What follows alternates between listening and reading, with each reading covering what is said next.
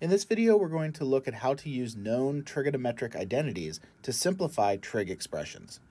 We've already seen a number of trigonometric identities, and those include the following. So this list is essentially broken up into these three categories of the Pythagorean identities, the even and odd identities, and the reciprocal identities. We've talked about all of these identities before, either when defining the trig functions in terms of ratios of side lengths of right triangles, or in terms of using the unit circle. We will sometimes, however, have to use these identities in different ways by rewriting them for different quantities. So let's take a look at the Pythagorean identity cosine squared theta plus sine squared theta equals 1. Of course, we know if we have this left-hand side, the cosine squared plus sine squared, we can replace it with 1. But we can rearrange this equation.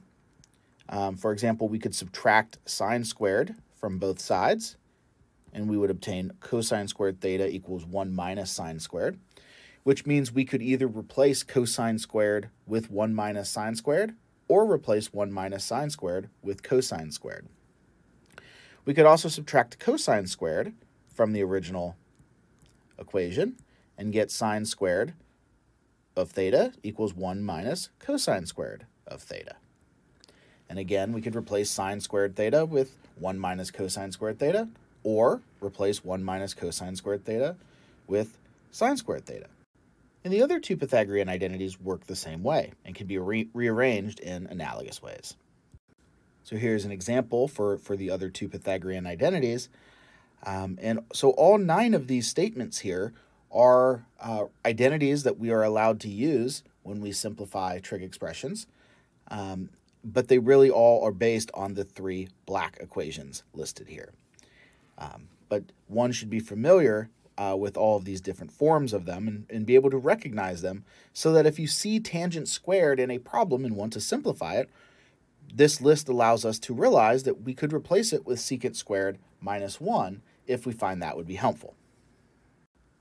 So now that we've seen a list of all of the identities that we've talked about before, as well as looked at how we can make variations of the different identities, let's take a look at a few examples where we were asked to simplify trigonometric expressions. In this example, we want to simplify the expression cosine theta times cotangent theta plus sine theta. What this means is that we want to take this expression and step by step apply either the trig identities that we've discussed or some algebra in order to come up with either a single trig function or some basic expression involving just a single trig function. One thing that's worth noting is that there is often multiple ways to simplify a trig expression, so there's not just one route to the correct answer. So for this example, we're going to start with the given expression that we have, cosine theta, cotangent theta plus sine theta. And we want to ask ourselves which of the identities from the previous lists would be appropriate to use. Well, we really don't have any identities that deal with just sine theta or cosine theta. The Pythagorean identity deals with sine squared or cosine squared, which we don't have here.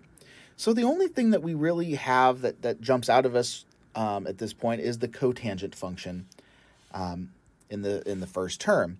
And so we know that the cotangent, for example, can be written as cosine divided by sine. This is one of the reciprocal identities. So we'll replace cotangent theta with cosine theta, sine theta. And now we do some algebra. We have in that first term cosine times cosine over sine. So when we multiply those together, we get cosine squared theta over sine theta.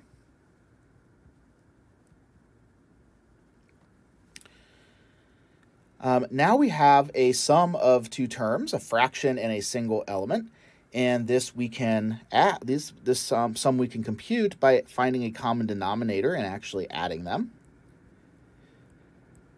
So we're going to have cosine squared theta over sine theta, and then to write sine theta as a rational expression over sine theta, we'd actually want to make it sine squared theta over sine theta. And now we have common denominators. So we can add cosine squared theta plus sine squared theta all over sine theta.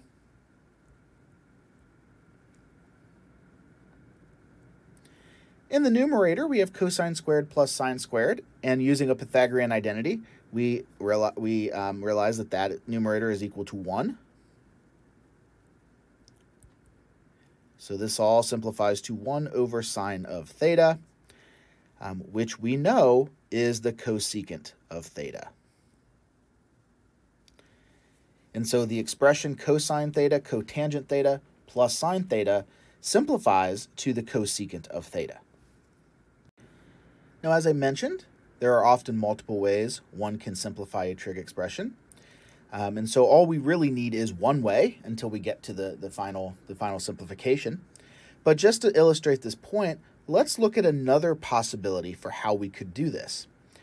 So we'd start off the same way, and I want to pick it up from this point here.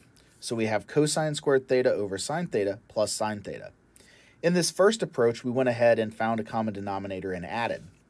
However, another observation one could make from this step is that we do have a cosine squared theta in the numerator of our first term, and so we could rewrite that first term as 1 minus sine squared theta over sine theta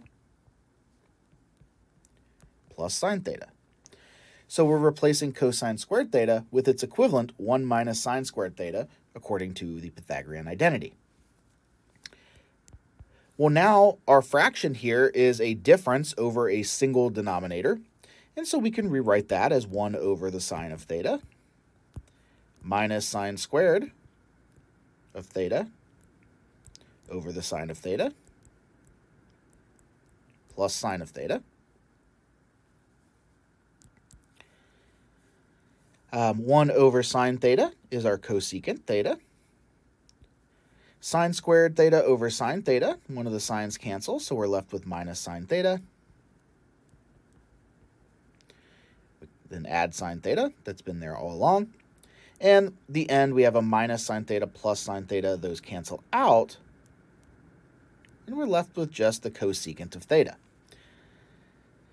which of course is the same answer. We knew that this was going to be what we ended up with, however we simplified. But this is an alternative approach that will allow us to find this simplification in just a different way than the first approach.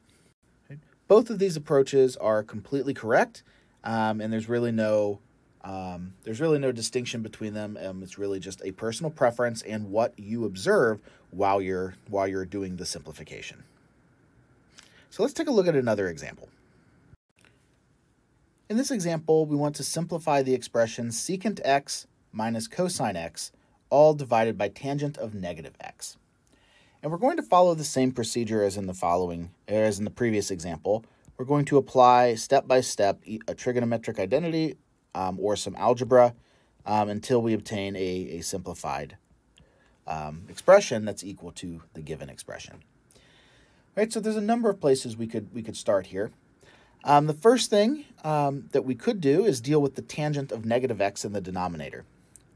And so what we can do there is we can use the fact that tangent is an odd function to rewrite tangent of negative x as the negative of tangent of x.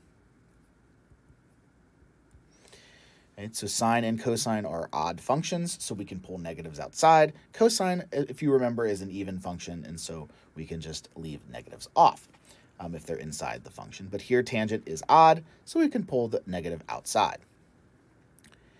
Now if we look at this, we have secant, we have cosine, and we have tangent. And again, there's no Pythagorean identity that applies here because nothing is squared. And so the only options we really have in the list of identities that we've seen are the reciprocal identities. So we could, for example, replace secant with 1 over cosine of x. And we could replace tangent with sine over cosine. And again, we have a negative there. Right, so now we're going to do some algebra. We have fractions within fractions, and so it'd be nice if we didn't have that. And so in this case, both of the fractions have a denominator of cosine x.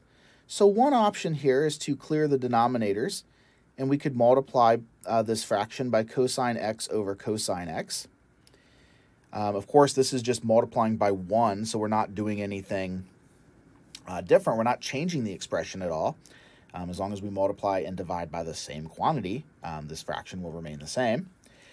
But now when we go to distribute this in the numerator, and in the denominator is much easier distribution, we get 1 over cosine x times cosine x, which is 1. We get minus cosine x times cosine x, which is cosine squared of x. And then in the denominator, the cosines cancel out, and we simply get minus sine x. So after multiplying and dividing by cosine x, we end up with 1 minus cosine squared all over negative sine. The 1 minus cosine squared in the numerator can be simplified to be to be sine squared of x. This is the Pythagorean identity. And we're going to divide that, of course, by negative sine x. And so sine squared divided by sine is just sine. And so here we end up with a negative sine x as our simplified expression. Right, so secant x minus cosine x all over tangent negative x simplifies to negative sine x.